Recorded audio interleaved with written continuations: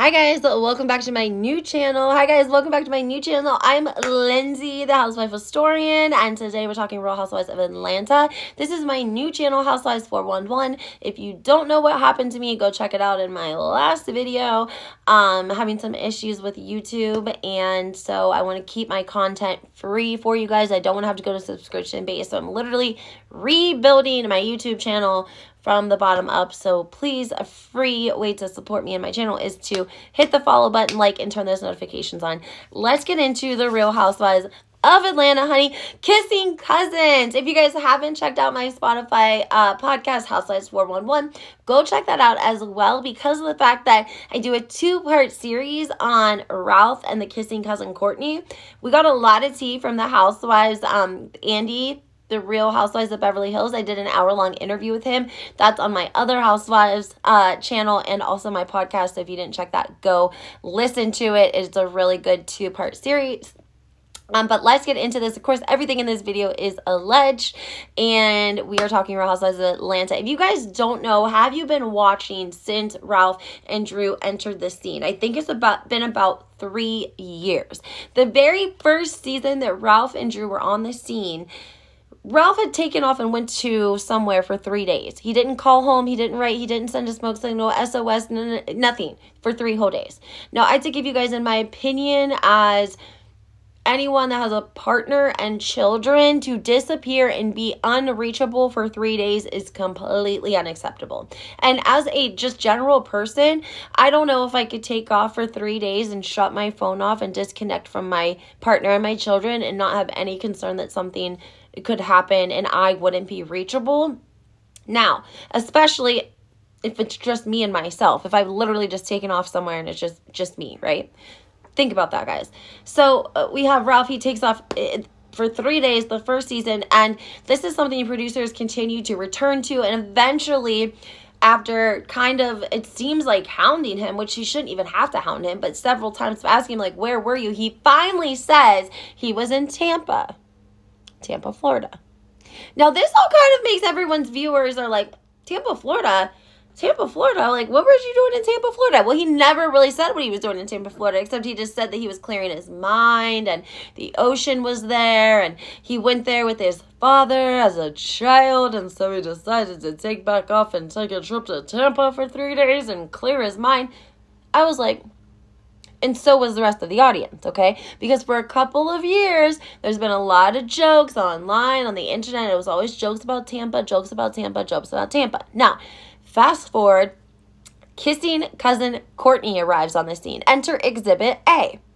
First of all, when she entered the picture, I got a weird vibe from her. If you guys know me, if you follow me, sometimes I have this way of just predicting how people are going to move or how they're going to act. I think I've just studied so many personality types. I've been around so many different personality types, including crazy and evil people in prison. So, yeah, I know how people are going to move, especially if they're trying to be deceitful. I also, you know, if you guys know me, you know, like, what I do for a living. I work with people that are in recovery, or people that could still be having a lot of behaviors that could be manipulative. So I'm on to you, Courtney. I saw you coming a mile away. Now, here was the thing. She was going with the cousin thing, which was pretty smart. Okay.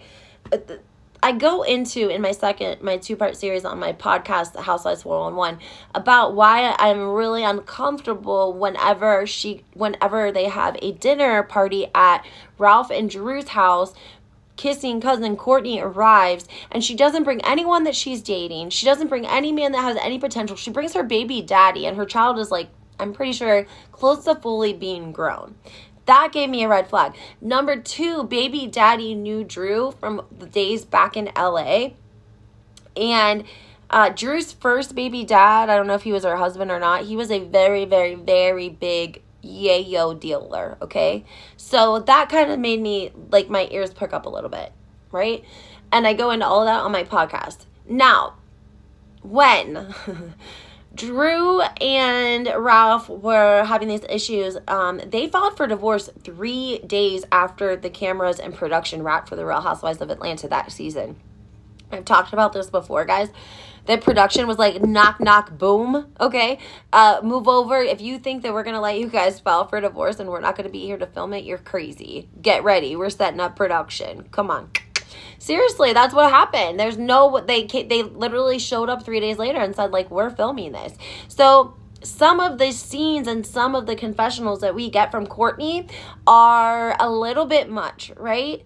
Like, okay, Drew kissing a girl. I don't understand what was going on there. Even when that was posted in real time, I was very confused because I hadn't heard anything about this girl and Drew. I mean, obviously, I don't think anyone in a relationship, if you're in a relationship with someone that's not an open relationship, I don't know why you would be kissing anyone, and I surely don't know why the hell you would be putting it on Instagram unless y'all were already broken up. Unless you had already been cheating and she was like, F you, and I'm gonna go kiss a girl because I like it. I also have a southern accent that comes out sometimes when I'm feeling crazy. Yeah, basically, I mean, that's kind of what it felt like to me. But because Drew, trying to keep her family together, probably doesn't want her kids to hear about this one day, probably doesn't want the whole church and her mom and everyone else to know that this man's been out here cheating with his damn cousin in Tampa. Because, yes, don't think that we don't find out at the reunion that guess where cousin Courtney's from. Class? Where's she from? Tampa, Florida? If you guessed Tampa, Florida, you got an A+, because she's from Tampa, Florida. Now tell me, hypothetically, that would mean Ralph moved this woman up here from Tampa because he's been seeing her since they came on the show when he went to Tampa and was completely distracted for 3 whole days and didn't answer his phone, talk to Drew, let Drew know where he was at. I mean, that is insane to me. And it was insane to a lot of other viewers. People are like, what the that makes no sense. I would be furious. And my point is, I don't care how mad anyone is, how much you have to clear your mind. I don't care if you're at the beach, the greatest place in the world. If you are without your family and kids and you are completely by yourself, 3 days is a very long time to go without talking to them. I'm going to tell you literally by like day 2, you're going to be like literally at least shooting a text message, right? Something. Okay? And who knows, it could have been longer. Maybe she just saved face because she was embarrassed about the way. Because here's what happened. This is what people don't understand. I don't know if there's been such a an epidemic of people that suffer with narcissistic tendencies. And you have a lot of women who are smart and educated and have a really good job. And maybe they've been through a lot in life and they've overcome. And they somehow end up in this sick, toxic relationship, right? With, in my experience, with women that I know that are my friends from school or college or whatever, not people that I work with, people that I know who are strong, smart women, educated women, overcome a lot, and they end up somehow in a relationship in a toxic relationship with a narcissist. And so they're embarrassed because they're like, how did I overcome all this shit in my life and like do all this hard work to get my life together in all these areas, and then I somehow, after everything that I know about men, and I end up with this narcissist who privately is probably emotionally, maybe physically abusive behind closed doors, and we cover for them because we are embarrassed. I know when you break it down, it doesn't sound logical, but that is the mind of a victim of someone who's being abused, okay? So I think that it could have been way, way worse than what we know, what Bravo let us see, what Drew told us.